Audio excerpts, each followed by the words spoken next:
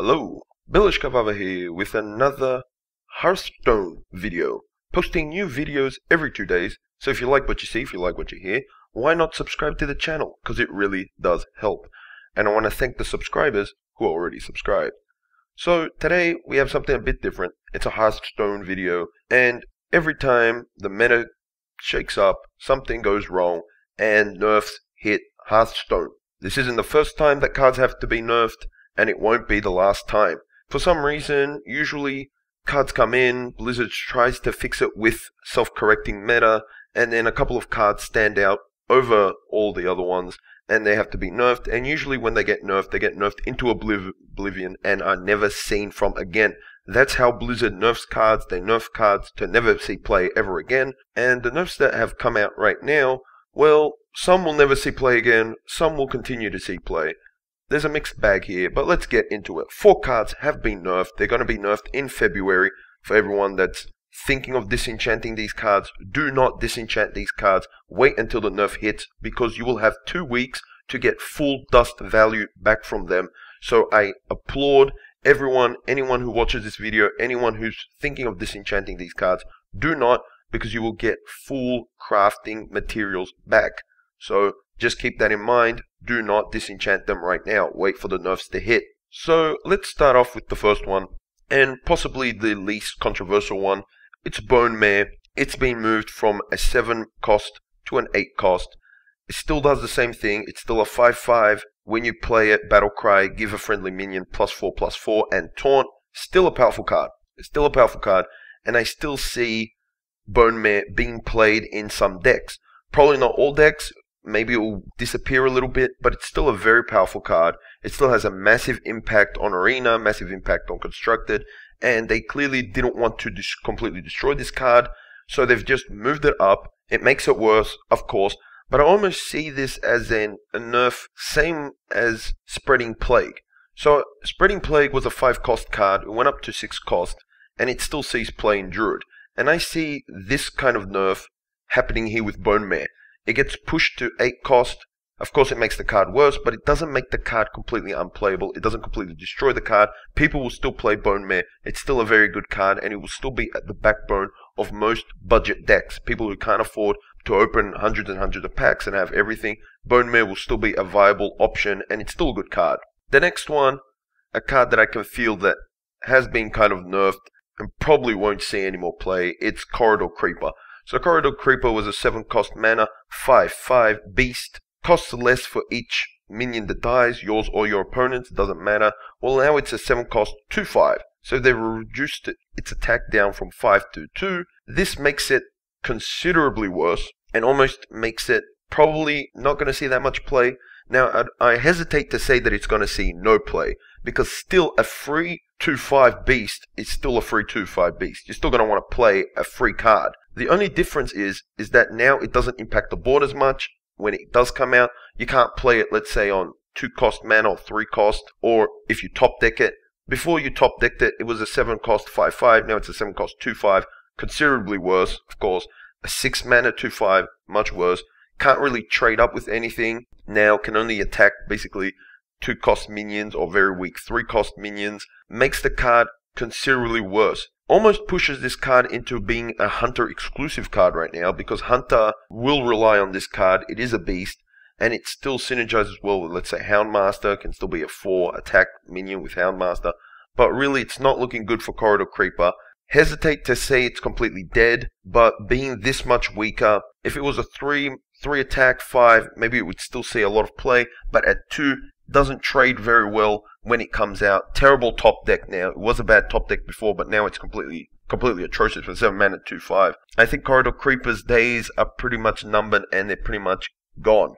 So Corridor Creeper, not looking good. The next card, well, this card has been completely destroyed, disenchanted. It's going to be worth nothing. And that, of course, is Patches the Pirate. So if you've played Hearthstone this past year, Patches has been everywhere. The Pirate package has been everywhere. Patches the Pirate with South Sea Captain become such a powerful combo. It basically made South Sea Captain the best 3-drop, because it got you a free 2/2 charger and got it out of your deck. Fantastic. Now the card's pretty much worthless. It was a bad top deck before. If you decked and actually drew patches, it was terrible because it was a 1-1 with charge. But now it's even worse. Now it's a 1-1 that does nothing. It can't even trade with a quick charge. So, terrible draw now. Even worse than before. Now it's the worst draw imaginable. You're basically just getting a 1-1. No charge or anything. So, it made that considerably worse. But also made the board presence, because patches was used not to go face. It was mostly used to trade up, destroy minions with Kaliseth, of course, Prince Kaliseth, play it, draw it out with South Sea deckhand, then you get a 3-3 charger with Rogue, was very good, and it really evolved. Patches actually really evolved, because it started off being completely aggro-oriented with Pirate Warrior, but then Pirate Warrior went away. Once Fiery War Axe was nerfed, Pirate Warrior died. There's no Pirate Warrior now. Pirate Warrior has been dead for around 3 months. It's a dead deck. But patches did see a lot of play in Rogue. I've seen Shaman play it. I've seen Priest play it. Of course, Hunter started to play it because they got the candle shot weapon. So there was a lot of patches going around, so much so that Galactic Crawler was made to counter the pirates. But now patches won't see play. The only place I see patches ever seen play again is in Wild with Ship's Cannon. Still has some synergy with Ship's Cannon, but besides that, patches is completely dead. And it's also another nerf to Corridor Creeper. Because Corridor Creeper, the only reason Corridor Creeper was so insane was because of patches. You could play out your patches, trade patches for patches, trade this for that. Corridor Creeper becomes really cheap. Now you can't really trade patches straight away. Corridor Creeper might not be in your hand. You can't really do it as easy as you can. So it's actually another nerf for Corridor Creeper. So Corridor Creeper basically got double nerfed because it itself got nerfed and also patches got nerfed, hurting Corridor Creeper. It's over for patches. It's 100% over.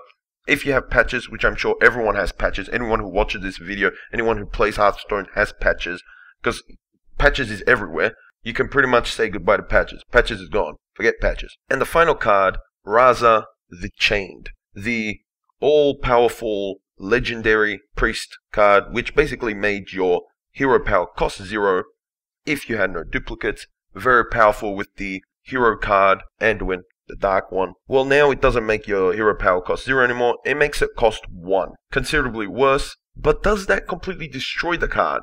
I'm not really sure. It really hurts the card, but I've seen Razaka's priest do crazy combos with Velen, this guy out there, Kazaka's still there.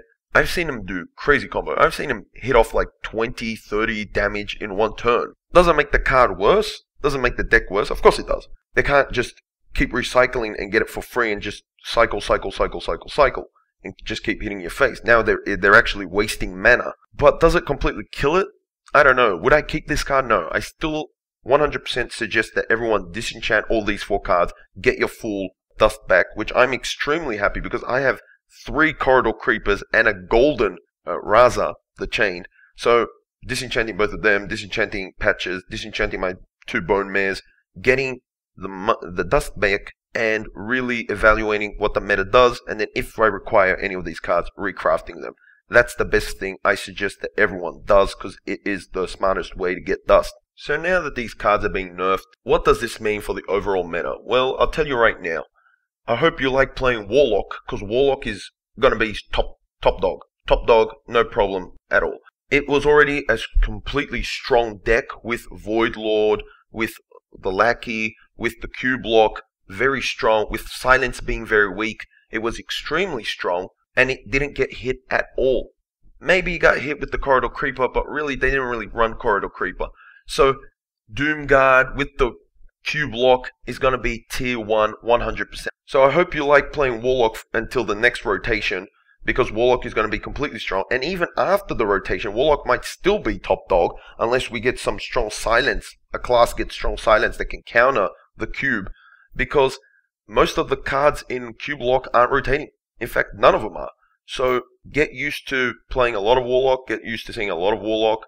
Priest is going to rotate most of these cards, so Razaka's Priest is going to end anyway in a couple of months, 2 months or 3. So that's about it. Pirates are gone, Patches is dead, but Cube Lock, my god, that is going to be the top dog and nothing can stop it right now. Some cards that I was hoping or thinking they might get nerfed were the cubes. I thought the cube might get nerfed. I thought maybe Void Lord or the Lackey might get nerfed, because getting a Void Lord out on turn 6 is incredibly strong, especially with the cube. And also, I thought maybe the Spiteful Summoner might have gotten a nerf, because there's a lot of shenanigans going on with her. Well, at turn 6, she can draw out like a Yasharaj in Spiteful Summoner Priest. I've seen her in Druid, seen her in a bunch of things. So I thought she might be hit. I thought she might be moved to maybe 7 mana or 8 mana. But she stayed in, so she's still good. So that deck is still okay. But the big winners in all of this are Warlock and people who hate patches and Pirates. But 100% Warlock is going to be the favorite class. And once again, Hunter, I'm a Hunter player, but Hunter's still going to be trash tier. It's been trash tier for over a year and a half, 2 years. It's going to continue to be trash tier. That's all I can say. So that's my evaluation of the nerfs. They've come, they're going to hit, they're coming next month. Save your dust. Don't forget to disenchant them once the nerf hits, because you get full dust back. This is just my opinion. I want to hear your opinion. Are you happy with the nerfs? Are you angry with the nerfs? Do you think Blizzard should do more nerfs, less nerfs? Tell me down in the comment section. I'm interested to see. Please don't forget that I'm posting new content, new videos every 2 days or every couple of days. So if you like what you see, if you like what you hear, why not subscribe to the channel? Because it really does help. And that's about it. Bilishka Vava. Out.